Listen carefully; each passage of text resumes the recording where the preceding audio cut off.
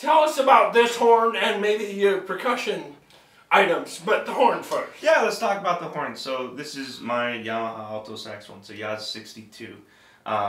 62, and it's Series 2 if I remember correctly. I got this back in high school, and I've considered upgrading. I've considered, doing manipulations to the horn, because you can do that. You can upgrade a saxophone, and you can change things out and make it customized. Right. One of my favorite alto sax players of all time, Johnny Hodges, he used to do that all the time. Sure. But I just have grown to love the sound I can get on this horn. I have this emotional connection to it after so many years of performing professionally, of taking trips with it, playing for family members, recording videos, stuff like that. I don't really want to change it out anymore. I understand that completely, and I love that, and I've heard about 30 notes out of it. I don't consider myself a saxophone audio expert, but I love the tone of it too. Thank you. It's well, some really of good. Some of my inspirations on it, like I mentioned, would be Johnny Hodges and a couple other people, maybe you guys. And I'm trying to keep it a little bit, audience friendly. First of all, we have remind us who Johnny Hodges is. Really quickly. Sure. Yeah, Johnny Hodges. You might know the name Duke Ellington. Duke Ellington's lead alto saxophonist in the band. Okay. I didn't know that. And so, not only Johnny, but a more common name would be John Coltrane. Okay, John Coltrane. I recognize that name. For sure. So did Johnny Hodges play this the tenor sax? This is alto sax. Alto, No, you're good. You said that too. Yeah, you're fine, don't worry, man. He used to play a bunch of alto saxophone, and I'm not a big tenor player, to be completely honest with you, but I do have to understand and know how to play it. Right. Especially if I'm going to be a teacher. Right. And I have played tenor before with Kevin, but again, you should see the car. The Right. thing is packed as hell. There's no way I'm doing that. So go ahead. Sorry. Why don't you keep saying what you were going to say? Yeah, for sure. So at the end of the day, I've been playing this horn since 5th grade. Wow. Well, actually, not this one specifically. Alto. Okay. Since 5th grade. I got this horn in 7th grade. So that would be what for me? 2009. My goodness. Yeah, 2009. Wow.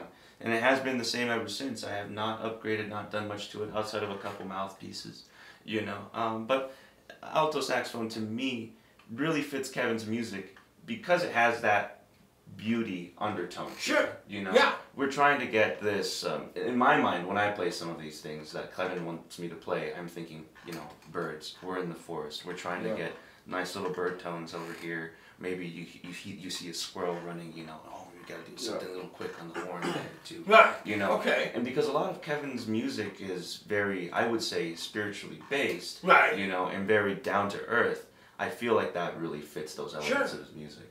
So you haven't modified it in any way. Have you had to replace anything? Has anything worn out? A lot of the pads. Okay. And just so that the viewers understand, the horn itself costs a lot of money, but the maintenance over time is really what it is. And the pads on it every single time cost me around $200, $300 to replace. Okay. Yeah. So through the years of playing and replacing pads, has the tone improved? Yes. Would you say? So. Yeah. And that's in your mind, but in other people's minds, do you hear more often now, boy, that sounds really good? Well, I used to hear a lot of negative things, I'll tell you that.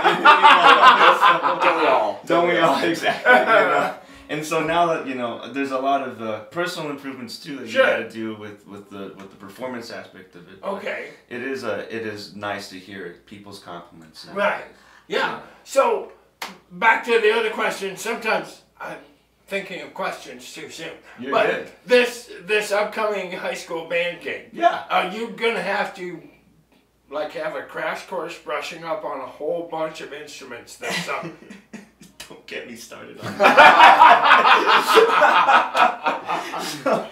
The last time I played some of those instruments was probably back in April, back in March. Well, that's not too long. It's not too long. That's not like 2005. No, I know. But if the kids are gonna want somebody that knows what's up with their instruments, sure. And I think the rest of my summer is just gonna be practicing those other instruments. Block my channel and pretend you know what you're doing. For sure, I won't let them see this. Right. Yeah. Do we? Oh, the percussion things that you brought. Yeah.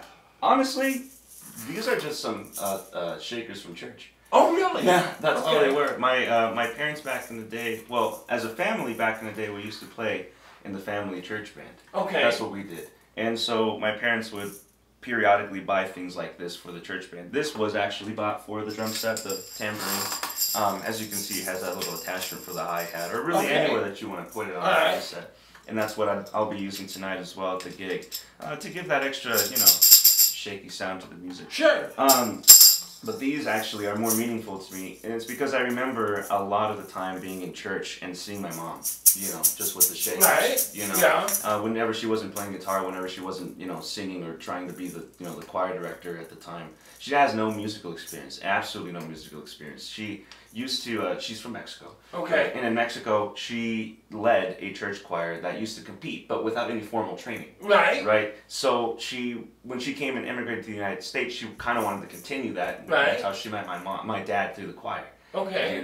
And so I remember seeing her trying to be that director, trying to be that person that everyone wants to pay attention to. And go, Right. And so every single time I play these, I think of my mother. Oh, wow, cool. Yeah. May I ask what religion this was? This was a Catholic religion. A Catholic religion? Yes. Okay, I am Catholic as well. Sure. Which is somewhat immaterial, and we all have a varying relationship to religion. Yeah. But I find more often than not that I prompt people to remember that, good or bad, their first memory of performance in music was often in a church. So thank you. Yes, of course. I played guitar for a while Yeah. at one of the Catholic churches in Rapid. Sure. Catholic music was written by Jesuits who hate guitarists. Yes. And I learned more about guitar trying to play the Catholic Mass part. Yeah. The other thing I noticed was when Mass got over, I felt like I needed to go again. Yes. Because that one didn't count. Yeah. You're so busy that you don't hear what's going on. Right. Yeah. So sometimes when you perform, you will get that feeling. I remember at a gig specifically back in Iowa City. Kevin wasn't on this. This was in one of my own bands, and I felt, wow, can we go again? Can we do this? Right. Yeah. I feel like maybe that was a trial run. Sure. Yeah. So, do your mom and dad still play at church? So my dad is getting up there in age. So I think he's pretty much retired from it. But my mom, I'm gonna go back home, and I'm 100% sure one of the first things she's gonna say is, well, first she's gonna yell at me and be like, "He's back!" And then she's probably gonna turn on, some music, and she'll just start singing. So she still keeps it up. She keeps it up because I know when she goes back to Mexico or whenever. She has the opportunity to get, whether she gets called up to go to church in Davenport or in Muscatine or wherever, they're always going to want her to sing, and she's always ready for it. Wants to be, at least. Sure, so cool. Yeah. I went to a very, very, very small country church. Sure. And still do when I'm out there. Right. And we really don't have any instrumentation. It's anywhere from 30 to 5 people at a mass. And for years, kind of by default, Mom led the singing. She would pick out 4 songs and yell them out and sing. Mom was a really good singer in high school and stuff. She went almost completely deaf, and it affected her tone. Sure. And that's bothered her immensely. I understand that. So, yeah. Lots of respect to her, because the fact that she still wants to keep doing it, still wants to keep continuing with that. Sure, right. It's inspiring. It's extremely inspiring. Right. Yes. Thank you, Mom. Love you. Hey, we've kind of left you out over here. I'm fine. Are you Catholic? Or? So I actually went to a small country church as well. Out on the gravel road that I live on. All right. It's a Lutheran church. Okay. So yeah, I remember growing up, always going there, singing in the choir, singing the church hymns, all that stuff. Right. So. Some people may get a little irritated at me for saying this, but the cultural aspect is also important. Definitely. And at this point, I feel the need to shout out William Prince's Gospel First Nations for a taste of what I'm talking about. Have either of you heard that album? I have not heard that. I haven't either. Do you know who William Prince is? I've heard of the name. I don't know. Well, you got some YouTubing to do. Yeah, sounds good. Sounds good. But I think, is there anything else we need to talk about? I think we've covered a lot. I really do, and it's been a hell of a show. Thank you so much. I'm going to do my little thing, and then we'll shut it off, and you guys play. We'll turn it back on, and you guys play. And then, right? How's that sound? Sounds good. Remember my sponsorship with Trask Hay LLC, large round and square bales, and custom haying services, although you may not need it this year. 515-0858. Neil Pert says, change your drum heads. Ladies and gentlemen, the Kevin Boehnke temporary duo. We're going to do a song that I released this fall called Runaway. And I wrote this song about, you know, pursuing those things in life that you truly love doing and that really bring happiness in your life. And that it's important to, if you're not doing those things, to run away and to do those things and be happy. And so I hope you guys enjoy. And please check it out. I've got it up on Spotify, Apple Music, iTunes, all that stuff, and YouTube as well. So please go check that out under my name, Kevin Boehnke, and the name of the song is Runaway. So I hope you guys enjoy it.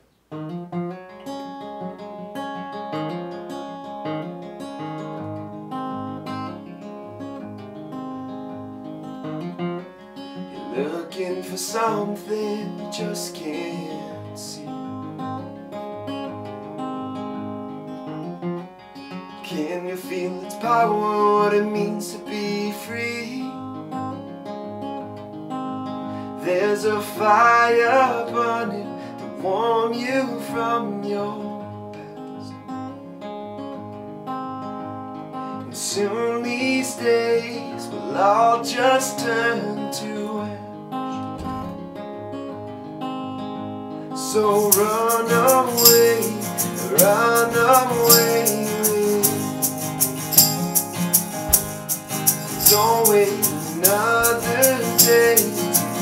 Run away with me. Life is moving so fast, and this breath could just be yours.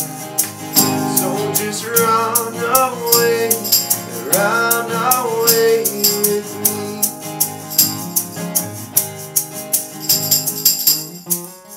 Smoke in the moonlight to cover your fears.